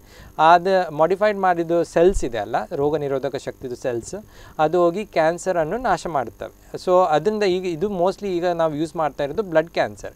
ಸೊ ಬ್ಲಡ್ ಕ್ಯಾನ್ಸರಲ್ಲಿ ಈಗ ಒಂದು ಸಲ ಟ್ರೀಟ್ಮೆಂಟ್ ಕೊಟ್ಟಾದಮೇಲೆ ವಾಪಸ್ ಬಂದಾಗ ನಾವು ನಾರ್ಮಲಿ ಕೌನ್ಸಿಲ್ ಮಾಡೋದು ಪೇಷಂಟ್ಸಿಗೆ ಬೋನ್ ಮ್ಯಾರೋ ಟ್ರಾನ್ಸ್ಪ್ಲಾಂಟ್ ಅಂತ. ಸೊ ಬೋನ್ ಮ್ಯಾರೋ ಟ್ರಾನ್ಸ್ಪ್ಲಾಂಟಿಂದ ಏನಾಗ್ತದೆ ಅಂದರೆ, ಅದು ಆಲೋ ಟ್ರಾನ್ಸ್ಪ್ಲಾಂಟ್, ಆಟೋ ಟ್ರಾನ್ಸ್ಪ್ಲಾಂಟ್ ಅಂತ ಇರ್ತದೆ. ಅದರಿಂದ ತುಂಬ ಸೈಡ್ ಎಫೆಕ್ಟ್ಸ್ಗಳಿರ್ತವೆ. ಅದನ್ನು ಅವಾಯ್ಡ್ ಮಾಡಲಿಕ್ಕೆ ಈ car T cell therapy develop ಮಾಡ್ತಾ ಇದ್ದಾರೆ. ಈಗ ಜಗತ್ತಿನಲ್ಲಿ USA ಬೇರೆ ದೇಶದಲ್ಲಿ ಈಗ ಆಲ್ರೆಡಿ ಅದು ತುಂಬ ಇದರಲ್ಲಿ ಯೂಸ್ ಆಗ್ತಾ ಇದೆ. ಇಂಡಿಯಾದಲ್ಲಿ ಈಗ ಸ್ವಲ್ಪ ತಿಂಗಳು ಮುಂಚೆ first time Tata memorial hospital ಮುಂಬೈಯಲ್ಲಿ ಮಾಡಿದರು ಕಾರ್ ಟಿ ಸೆಲ್ ಥೆರಪಿ. ಅವರು ಟ್ರಯಲ್ ಶುರು ಮಾಡಿದ್ದಾರೆ. ಸೊ ಅದರದ್ದು ಮೇಯ್ನ್ ಡಿಸ್ಅಡ್ವಾಂಟೇಜ್ ಅಂದರೆ, ಈಗ ಇಂಡಿಯಾದಲ್ಲಿ ಬರಲಿಲ್ಲ, ಕರೆಕ್ಟಾಗಿ ಬರಲಿಲ್ಲ, ಅದು ಬರಲಿಕ್ಕೆ ಟೈಮ್ ತಗೊಳುತ್ತೆ. ಪ್ಲಸ್ ಅದರ ಕಾಸ್ಟು ತುಂಬ ಜಾಸ್ತಿ. ಈಗಿನ ಕಾಸ್ಟ್ ಅದರದ್ದು 2.5 ಕೋಟಿ ತನಕ ಇರ್ತದೆ, ಅಷ್ಟು ಖರ್ಚು ಇರ್ತದೆ. ಆದರೆ ಫ್ಯೂಚರಲ್ಲಿ ಹೋಪ್ಫುಲಿ ಇದು ಡೆವಲಪ್ ಆಗುತ್ತಿದ್ದಾಗೆ ನಮ್ಮದು ಕಾಸ್ಟ್ ಕೂಡ ಕಮ್ಮಿ ಆಗಬಹುದು. ಓಕೆ, ಹಾಗೆ ಇನ್ನು ಕ್ಯಾನ್ಸರ್ ಬರದ ಹಾಗೆ ಏನಾದರೂ ಅದಕ್ಕೆ ವ್ಯಾಕ್ಸಿನ್ಸ್ ಇದೆಯಾ? ಸೊ ಕೆಲವು ಕ್ಯಾನ್ಸರ್ಗಳಿಗೆ ವ್ಯಾಕ್ಸಿನ್ಸ್ಗಳಿವೆ. ಅಂದರೆ ಈಗ ನೋಡಿ, ಲಿವರ್ ಕ್ಯಾನ್ಸರಲ್ಲಿ ಮೋಸ್ಟ್ ಕಾಮನ್ ಕಾಸ್ ಏನಿರ್ತದೆ, ಹೆಪಟೈಟಿಸ್ B, ಹೆಪಟೈಟಿಸ್ C ಅಂತ ವೈರಸ್ಗಳಿಗೆ, ಅವುಗಳಿಗೆ ವ್ಯಾಕ್ಸಿನ್ಗಳಿವೆ. ಪ್ಲಸ್ ಹೆಂಗಸರಲ್ಲಿ ಏನಿರ್ತದೆ, ಗರ್ಭಕಂಠದ cancer, most common causes human papilloma virus ಅಂತ. ಈ ವೈರಸ್ಸಿಗೆ ನಾಶ ಮಾಡಲಿಕ್ಕೆ ವ್ಯಾಕ್ಸಿನ್ಗಳಿವೆ. ಅದಕ್ಕೆ HPV ವ್ಯಾಕ್ಸಿನ್ ಅಂತ ಹೇಳ್ತೇವೆ. ಸೊ ಈ ವ್ಯಾಕ್ಸಿನ್ಸ್ಗಳಿಂದ ನಾವು ಕ್ಯಾನ್ಸರನ್ನು ಆದಷ್ಟು ಪ್ರಿವೆಂಟ್ ಮಾಡಲಿಕ್ಕೆ ನೋಡ್ಬೋದು. ಓಕೆ, ಹಾಗೆ ಇನ್ನು ಡಾಕ್ಟರ್, ಹೆರಿಡಿಟರಿ ಕ್ಯಾನ್ಸರ್ನಲ್ಲಿ ಅದರ ಟ್ರೀಟ್ಮೆಂಟ್ ಬಗ್ಗೆ ಹೇಳಬೇಕು, ಹೇಗೆ ಅಂತ? ಸೊ ಹೆರಿಡಿಟ್ರಿ ಕ್ಯಾನ್ಸರ್, ಈಗ ಮೋಸ್ಟ್ ಕಾಮನ್ ಹೆರಿಡಿಟ್ರಿ ಕ್ಯಾನ್ಸರ್ ಇರೋದು ನಮ್ಮದು ಎಸ್ಪೆಷಲಿ ಬ್ರೆಸ್ಟ್ ಕ್ಯಾನ್ಸರ್ ಮತ್ತು ಇದು ಅಂಡಾಶಯದ ಕ್ಯಾನ್ಸರ್. ಸೊ ಮೋಸ್ಟ್ ಕಾಮನ್ ಕಾಸ್ ಅಂದರೆ ಬ್ರಾಕಾ ಮ್ಯೂಟೇಷನ್ ಅಂತ ಹೇಳ್ತೇವೆ. BRCA1 BRCA2 mutation. ಈ BRCA1 ಮತ್ತು 2 ಏನಂದರೆ ನಮ್ಮ ಬಾಡಿಯಲ್ಲಿ ಜೀನ್ಸ್ಗಳಿರ್ತವೆ, ನೀವು ಕೇಳಿರ್ಬೋದು ಜೀನ್ಸ್ ಅಂತ. ಸೊ ಅದು ಪ್ರೋಟೀನ್ಸನ್ನು ಪ್ರೊಡ್ಯೂಸ್ ಮಾಡ್ತದೆ ಬಾಡಿಯಲ್ಲಿ. ಅದನ್ನು ಪ್ರೋಟೀನ್ಸ್ಗಳು ಏನು ಮಾಡ್ತೇವೆ ಅಂದರೆ ಈ ಕ್ಯಾನ್ಸರ್ ಆಗದಾಗೆ ಆ್ಯಕ್ಟ್ ಮಾಡುತ್ತೆ. ಕೆಲವೊಮ್ಮೆ ಈ ಬ್ರಾಕಾ ಜೀನ್ಸಲ್ಲಿ ಏನಾದರೂ ಮ್ಯೂಟೇಷನ್ ಆದರೆ, ಅಂದರೆ ಜೆನೆಟಿಕ್ ಮ್ಯೂಟೇಷನ್ ಆದರೆ ಈ ಬ್ರಾಕಾ ಜೀನ್ಸ್ ಕೆಲಸ ಮಾಡೋದಿಲ್ಲ ಸರಿಯಾಗಿ. ಅದರಿಂದ ಈ ಪ್ರೋಟೀನ್ಸ್ಗಳು ಚೇಂಜ್ ಆಗಿ ಆಗ್ತವೆ. ಅದರಿಂದ ಬ್ರೆಸ್ಟ್ ಮತ್ತು ಓವೆರಿ ಮತ್ತು ವಿವಿಧ ಜಾಗದ ಕ್ಯಾನ್ಸರನ್ನು ಇದು ವಿವಿಧ ಭಾಗದ ಕ್ಯಾನ್ಸರ್ ಆಗ್ಬೋದು. ಸೊ ಹೀಗೆ ಈಗ ಕೆಲವು ಪೇಷಂಟ್ಸ್ ನಮ್ಮ ಹತ್ರ ಬರ್ತಾರೆ, breast cancer ಗರ್ಭಾಶಯದ cancer, breast cancer 50 ವರ್ಷದಿಂದ ಕಮ್ಮಿ ಇದ್ದದ್ದು, ಕಮ್ಮಿ ಪ್ರಾಯದವರು ಬರ್ತಾರೆ. ಸೊ ಇಂಥ ಪೇಷಂಟ್ಸಲ್ಲಿ ನಾವು ಬ್ರಾಕಾ ಟೆಸ್ಟಿಂಗ್ ಅಂತ ಮಾಡ್ತೇವೆ. ಮತ್ತು ಅಂಡಾಶಯದ ಕ್ಯಾನ್ಸರಲ್ಲಿ ಕೂಡ ಬಯಾಪ್ಸಿ ಮಾಡಿದಾಗ high grade serous ovarian cancer ಅಂತ ಬರುತ್ತೆ. ಆ ಪೇಷಂಟ್ಸ್ಗಳಲ್ಲಿ ಕೂಡ ನಾವು ಈ ಬ್ರಾಕಾ ಟೆಸ್ಟಿಂಗ್ ಅಂತ ಮಾಡ್ತೇವೆ. ಬ್ರಾಕಾ ಟೆಸ್ಟಿಂಗ್ ಮಾಡಿದ್ರ ಬೆನಿಫಿಟ್ ಏನಂತ ಹೇಳಿದರೆ, ನಿಮ್ಮ ಪೇಷಂಟಲ್ಲಿ ಈ ಬ್ರಾಕಾ ಪಾಸಿಟಿವ್ ಬಂದಲ್ಲಿ ಈ ಟೆಸ್ಟನ್ನು ನಿಮ್ಮ ಮಕ್ಕಳಲ್ಲಿ ಇಲ್ಲ ಮತ್ತು ನಿಮ್ಮ ಫಸ್ಟ್ ಡಿಗ್ರಿ ಸೆಕೆಂಡ್ ಡಿಗ್ರಿ ರಿಲೇಟಿವ್ಸಲ್ಲಿ ಕೂಡ ಟೆಸ್ಟ್ ಮಾಡಬಹುದು. ಈ ಟೆಸ್ಟ್ ಮಾಡಿ ಅವರಲ್ಲಿ ನಿಮ್ಮ ಮಕ್ಕಳಲ್ಲಿ ಇಲ್ಲ ನಿಮ್ಮ ರಿಲೇಟಿವ್ನಲ್ಲಿ ಪಾಸಿಟಿವ್ ಬಂದಾಗ ಏನಾಗ್ತದೆ ಅಂದರೆ, ಪಾಸಿಟಿವ್ ಬಂದರೆ ಸೊ ಈಗ ಬ್ರೆಸ್ಟ್ ಕ್ಯಾನ್ಸರಲ್ಲಿ ಏನು ಆಗಿದೆ ಅಂದರೆ, ಒಂದ್ಸಲ ಫ್ಯಾಮಿಲಿ ಕಂಪ್ಲೀಟ್ ಮಾಡಿದ ಮೇಲೆ ಬೈಲ್ಯಾಟ್ರಲ್ ಮ್ಯಾಸ್ಟೆಕ್ಟಮಿ ಅಂತ ಮಾಡ್ತಾರೆ. ಅಂದರೆ 2 ಸ್ತನಗಳನ್ನು ತೆಗಿತಾರೆ. ಕ್ಯಾನ್ಸರ್ ಆಗುವ ಮುಂಚೆನೇ ಆಪ್ರೇಷನ್ ಮಾಡಿ ಸ್ತನಗಳನ್ನು ತೆಗಿತಾರೆ. ಅದರಿಂದ ಮೋರ್ ದೆನ್ 90% ಚಾನ್ಸಸ್ ಕಮ್ಮಿ ಆಗುತ್ತೆ ಕ್ಯಾನ್ಸರ್ ಬರೋದ್ರಿಂದ, ಈ ಬ್ರಾಕಾ ಮ್ಯೂಟೇಷನಿಂದ. ಮತ್ತು ನಾನು ಹೇಳಿದ್ದೆ ಬ್ರಾಕಾಯಿಂದ ಈ ಅಂಡಾಶಯದ ಕ್ಯಾನ್ಸರ್ ಕೂಡ ಆಗುತ್ತೆ. ಇದರಿಂದ ಏನೋ ಆಗಿದೆ ಅಂದರೆ, BRCA1 ಪಾಸಿಟಿವ್ ಅಂತ ಬಂದರೆ ನಿಮ್ಮ ಪೇಷಂಟಲ್ಲಿ ಮತ್ತು ನಿಮ್ಮ ರಿಲೇಟಿವ್ಸಲ್ಲಿ ಕೂಡ ಇದು ಪಾಸಿಟಿವ್ ಬಂದರೆ, we can offer them surgery. ಅಂದರೆ ಒಂದ್ಸಲ ಅವರದ್ದು ಮಕ್ಕಳು ಫ್ಯಾಮಿಲಿ ಕಂಪ್ಲೀಟ್ ಆದಮೇಲೆ ಅವರಿಗೆ ಇನ್ನೂ ಫ್ಯಾಮಿಲಿ ಮಾಡುವ ಇಂಟ್ರೆಸ್ಟ್ ಇಲ್ಲ, ಅಂದರೆ 2 ಮಕ್ಕಳು ಸಾಕು ಅಂತ ಹೇಳಿ, ಆಗ ಏನು ಮಾಡಿದೆ BRCA1 ಪಾಸಿಟಿವ್ ಇದ್ದ ಹೆಂಗಸರ ರಿಲೇಟಿವ್ಸಲ್ಲಿ ನಾವೇನು ಮಾಡಬೇಕಂತ ಹೇಳಿದರೆ 35 ವರ್ಷ ಆಗುವಾಗ ಅವರದ್ದು ಗರ್ಭಕೋಶ ಮತ್ತು ಅಂಡಾಶಯವನ್ನು ಆಪ್ರೇಷನ್ ಮಾಡಿ ತೆಗಿತಾರೆ. ಮತ್ತು BRCA2 ಇದ್ದರೆ 40 ಇಂದ 45 ವರ್ಷ ತನಕ ಮಧ್ಯದಲ್ಲಿ ನಾವು ಆಪ್ರೇಷನ್ ಮಾಡಿ ತೆಗಿಬೋದು. ಈ ಆಪ್ರೇಷನ್ ಮಾಡಿದಿಂದ ಏನಾಗ್ತದೆ ಅಂದರೆ, it reduces the chance of getting ovarian cancer by nearly 50 to 60%. So there are so many advancements happening in hereditary cancer. Okay doctor, ಹಾಗೆ ಇನ್ನು ನಿಮ್ಮ ಡಿಪಾರ್ಟ್ಮೆಂಟ್ ಬಗ್ಗೆ ಹಾಗೆ KMCಯಲ್ಲಿ ಇರುವಂತಹ ಒಂದು ಪೇಷಂಟ್ಸ್ಗೆ ಇರುವಂಥ ಫೆಸಿಲಿಟೀಸ್ಗಳ ಬಗ್ಗೆ ತಿಳಿಸ್ಕೊಳ್ಳಿ. ಸೊ ನಮ್ಮದು Manipal comprehensive cancer care centre ಅಂತ ಆಗಿದೆ. ಈಗ 3 ವರ್ಷದಿಂದ ಅವರು ಈಗ ಕಂಪ್ಲೀಟ್ ಶಿರ್ಡಿ ಸಾಯಿಬಾಬಾ ನೀವು ನೋಡಿರ್ಬೋದು. ಸೊ ಇಟ್ಸ್ ಒಂದು ಯೂನಿಟ್ ಥರ ನಾವು ವರ್ಕ್ ಮಾಡ್ತಾರೆ. ಒಂದೊಂದು ಸರ್ಜರಿ ಇದೆ, ಸರ್ಜಿಕಲ್ ಆಂಕಾಲಜಿ ಟೀಮ್ ಇದೆ, ಮೆಡಿಕಲ್ ಆಂಕಾಲಜಿ ಟೀಮ್ ಇದೆ, ರೇಡಿಯೇಷನ್ ಆಂಕಾಲಜಿ ಟೀಮ್ ಇದೆ, ಪ್ಲಸ್ ನ್ಯೂಕ್ಲಿಯರ್ ಮೆಡಿಸಿನ್ ಡಿಪಾರ್ಟ್ಮೆಂಟ್ ಕೂಡ ಇದೆ. ಸೊ ಹ್ಯಾಸ್ ಸಚ್ ನಮ್ಮದು it's a comprehensive unit, it's a well established unit. So ನಮ್ಮ ಡಿಪಾರ್ಟ್ಮೆಂಟಲ್ಲಿ ನಾವು ಎಲ್ಲ ಥರದ್ದು ಕೀಮೋಥೆರಪಿ ಕೊಡ್ತೇವೆ, ಇಮ್ಯುನೋಥೆರಪಿನೂ ಕೊಡ್ತೇವೆ, ಆಟೋ ಟ್ರಾನ್ಸ್ಪ್ಲಾಂಟ್ ಮಾಡ್ತೇವೆ. ಮತ್ತು ಪ್ಲಸ್ ಈಗ ಪೀಡಿಯಾಟ್ರಿಕ್ ಡಿಪಾರ್ಟ್ಮೆಂಟಿಗೆ ಆಲೋ ಟ್ರಾನ್ಸ್ಪ್ಲಾಂಟ್ ಕೂಡ ಮಾಡ್ತಾ ಇದ್ದಾರೆ. ಸೊ ಮತ್ತು ಪೆಟ್ ಸ್ಕ್ಯಾನ್ ಎಲ್ಲ ಥರದ ನಮ್ಮದು ಫೆಸಿಲಿಟೀಸ್ಗಳಿವೆ. ಓಕೆ ಡಾಕ್ಟರ್, ಇನ್ನು ಕೊನೆಯದಾಗಿ ನಮ್ಮ ವ್ಯೂವರ್ಸ್ಗೆ ಕ್ಯಾನ್ಸರ್ ಬಗ್ಗೆ ಏನಾದರೂ ಒಂದು ಮೆಸೇಜನ್ನು ಹೇಳೋದಿದ್ರೆ ಏನು ಹೇಳೋಕ್ಕೆ ಇಷ್ಟಪಡ್ತೀರಾ? ಸೊ ಮೋಸ್ಟ್ ಇಂಪಾರ್ಟೆಂಟ್, ನಾವು ಈ ಫೆಬ್ರವರಿ 4ರಂದು ನಾವು ಈ ವರ್ಷ ವರ್ಲ್ಡ್ ಕ್ಯಾನ್ಸರ್ ಡೇ ಎಂದು ಸೆಲೆಬ್ರೇಟ್ ಮಾಡಿದ್ವಿ. ಸೊ ಅದರಲ್ಲಿ ಕ್ಲೋಸ್ ದ ಗ್ಯಾಪ್ ಕೇರ್ ಅಂತ ಥೀಮ್ ಇತ್ತು. ಸೊ ಈ ಕಾರ್ಯಕ್ರಮದ ಮೂಲಕ ಏನು ಹೇಳಬೇಕಂತ ಇದ್ದರೆ, ಫಸ್ಟ್ ಪಾಯಿಂಟ್ ಏನಂದರೆ, ಕ್ಯಾನ್ಸರ್ ಅಂದ ತಕ್ಷಣ ನೀವು ಮನೆಯಲ್ಲಿ ಕುತ್ಕೊಳ್ಬೇಡಿ. ಕ್ಯಾನ್ಸರಲ್ಲಿ ಬೇರೆ ಬೇರೆ ಸ್ಟೇಜ್ಗಳಿರ್ತವೆ, ಬೇರೆ ಟೈಪ್ಗಳಿರ್ತವೆ. ಈ ಎಲ್ಲದಕ್ಕೂ ಟ್ರೀಟ್ಮೆಂಟ್ಗಳು ಅವೈಲೇಬಲ್ ಇವೆ. ಸೊ ಕ್ಯಾನ್ಸರ್ ಇದ್ದ ತಕ್ಷಣ ಭಯಪಡಬೇಡಿ. ಸೆಕೆಂಡ್, ಕ್ಯಾನ್ಸರ್ ಆಗೋದ್ರಿಂದ ಸೈಡ್ ಇಫೆಕ್ಟ್ಸ್ ಆಗೋದನ್ನು ಆಲೋಚನೆ ಮಾಡಿ ಗಾಬರಿ ಪಡಬೇಡಿ. ಕ್ಯಾನ್ಸರ್ ಇದರಲ್ಲಿ ಸೈಡ್ ಇಫೆಕ್ಟ್ಸ್ಗೆ ಎಲ್ಲ ಥರದ್ದು ಟ್ರೀಟ್ಮೆಂಟ್ಗಳಿವೆ, ಅದನ್ನು ಆದಷ್ಟು ಸೈಡ್ ಇಫೆಕ್ಟ್ ಕಡಿಮೆಯನ್ನು ಮಾಡಬಹುದು. ಥರ್ಡ್ ಏನಂತ ಹೇಳಿದರೆ, 4ನೇ ಸ್ಟೇಜಿದು ಕ್ಯಾನ್ಸರ್ ಇದ್ದ ತಕ್ಷಣ ನೀವು ಎಲ್ಲರೂ ಗುಣ ಮಾಡಲಿಕ್ಕೆ ಆಗೋದಿಲ್ಲ ಅಂತ ಅಲ್ಲ, ನಾನು ಇವತ್ತು ಹೇಳಿದ್ದೇನೆ ಕಾರ್ಯಕ್ರಮದಲ್ಲಿ. ಇದು 4ನೇ ಸ್ಟೇಜಲ್ಲಿ ಕ್ಯಾನ್ಸರಲ್ಲೂ ಕೂಡ ಕಂಪ್ಲೀಟ್ ಗುಣವಾಗುವ ಕೆಲವು ಕ್ಯಾನ್ಸರ್ಗಳು ಇರ್ತವೆ. ಸೊ ನಿಮ್ಮ ಆನ್ಕಾಲಜಿಸ್ಟನ್ನು ಭೇಟಿ ಮಾಡಿ. ಫೈನಲಿ ಏನಂತ ಹೇಳಿದರೆ, ಆದಷ್ಟು ಜಂಕ್ ಫುಡನ್ನು ಅವಾಯ್ಡ್ ಮಾಡಬೇಕು, ಪ್ಲಸ್ ರೆಗ್ಯುಲರ್ ಎಕ್ಸಸೈಸಸ್ ಮಾಡಿ. ಅದರಿಂದ ಆದಷ್ಟು ಸ್ಮೋಕಿಂಗ್, ಡ್ರಿಂಕಿಂಗ್, ತಂಬಾಕು, ಗುಟ್ಕಾನು ಅವಾಯ್ಡ್ ಮಾಡಿ. ಸೊ ಇದೆಲ್ಲ ಮಾಡಿದ್ರಿಂದ ಅಟ್ಲೀಸ್ಟ್ ನಿಮ್ಮದು ಸ್ವಲ್ಪ ರಿಸ್ಕ್, ಅಟ್ಲೀಸ್ಟ್ 20 to 30% ರಿಸ್ಕ್ ಕಮ್ಮಿ ಆಗುತ್ತೆ ಕ್ಯಾನ್ಸರ್ ಬರುವಂಥ. ಓಕೆ ಡಾಕ್ಟರ್, ಹಾಗೆ ಕಾರ್ಯಕ್ರಮಕ್ಕೆ ಬಂದಿರುವುದಕ್ಕೆ ನಿಮಗೂ ಕೂಡ ಧನ್ಯವಾದಗಳು. Thank you.